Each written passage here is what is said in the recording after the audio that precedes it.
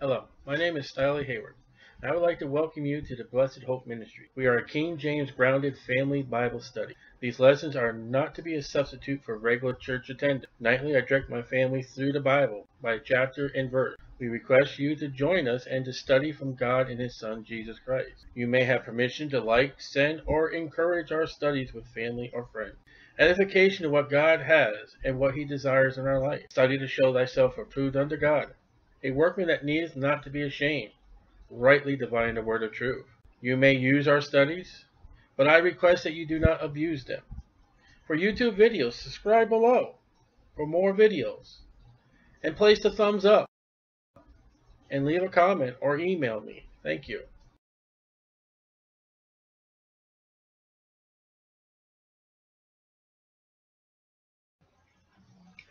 Numbers chapter 34. And the Lord spake unto Moses, saying, Command the children of Israel. It's been Israel, Israel, Israel, Israel. Say unto them, when ye come into the land of Canaan, this is the land that shall fall unto you for an inheritance, even the land of Canaan, with the coast thereof. Now we read the journeys. Now we're going to lay the lines on the map of the land of Israel. And chapter 34 needs to be laid out before the Catholic Church, needs to be laid out before the United Nations, needs to be played out among the Arabians in the Middle East, because this is what God says is their land. This is what God says. Your south quarter. In some of these places you can draw out on the map. They're known today. Some of them may not be. Your south quarter shall be from the wilderness of Zin, along by the coast of Eden. Eden can be found on the maps.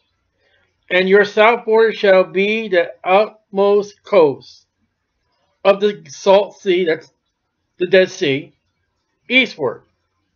Your border shall turn from the south to the extent of Akrabim, and pass on to Zin, and the going forth thereof shall be from the south of Kadesh Barnea. Kadesh Barnea. That's where the spies went in. That's not where Israel went in. That's where the spies went in. And shall go on to Hazer Adar, and pass on to Asmon. And the border shall fetch a compass from Asmon onto the river of Egypt. Now, this river of Egypt, that's not the Nile. And it was interesting when I went to Bible school, it was drawn out. You will find on some maps of Palestine, Middle East, wherever that map will be called, there is a little river where they have the Palestines are. You check it out. Some maps have got that. There's just a little river Egypt there. It doesn't go to Egypt. It's just funny why it says Egypt. And the goings out of it shall be at the sea, Mediterranean Sea.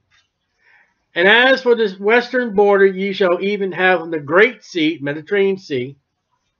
Now see, when you read these Bibles, you got to realize some places, like men, have 2, 3, 4 names. As of today, you got a state, and within the state, you got county. Within a county, you've got towns and cities. And as for the western border, ye shall even have the Great Sea for a border. This shall be your west border. Then you can rule out the PLO. They're not to be there. And if they threaten Israel with missiles over the border, we're not to say that's okay. God will take care of them. He will curse them that curses Israel. And this shall be your north border. From the Great Sea, even shall point out for you Mount Hor. Remember what happened to Mount Hor? That's where Aaron died. And from Mount Hor ye shall point out your border unto the entrance of Hamath. And the goings forth of the border shall be to Zedab. Maybe there's another Mount Hor thinking about. That's north. Probably 2 Mount Hors. That'd be interesting. And the border shall go unto Zephron, and the goings out of it shall be at Hazeroth, and this shall be your north border. So we start off the Dead Sea, we go all the way east to the Great Sea, Mediterranean. We follow the coast of the Mediterranean Sea, and we start going east again for the north. And you shall point out your east border from Hazar-Enath to Sephon. And the coast shall go down from Sephon to Riblah. That's a famous place in the Bible. On the east side of Ain.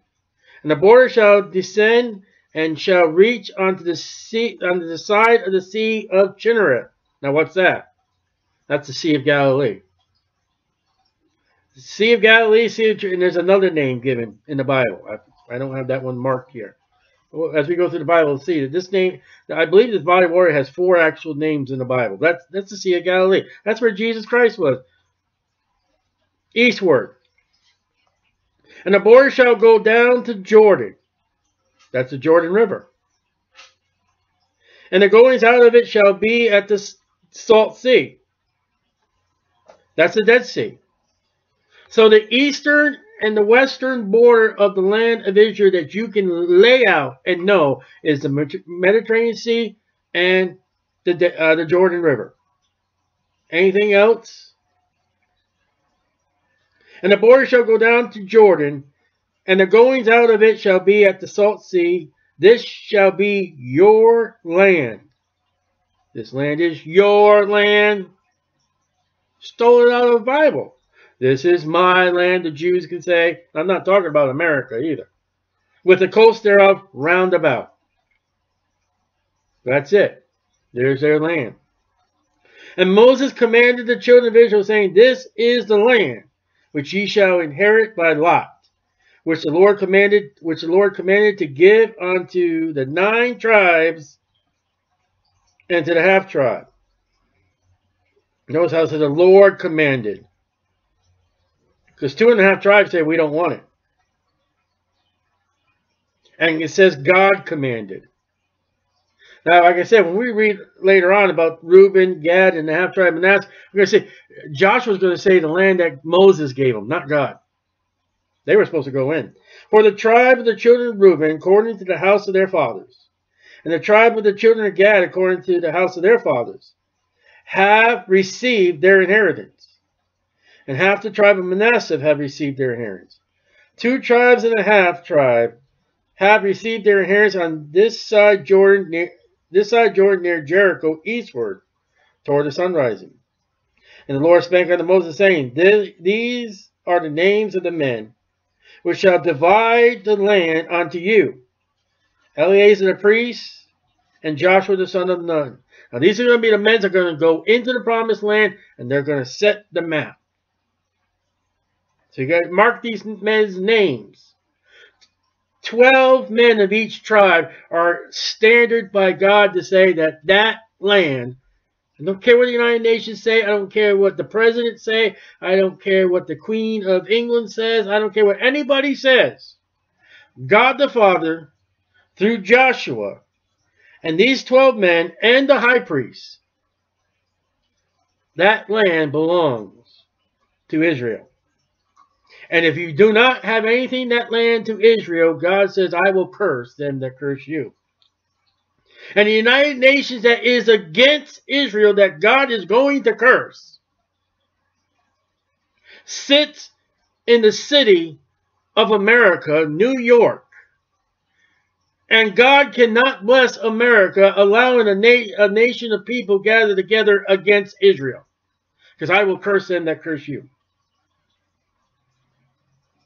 That would have to be the first thing you have to do to get a revival in America. Kick the United Nations out.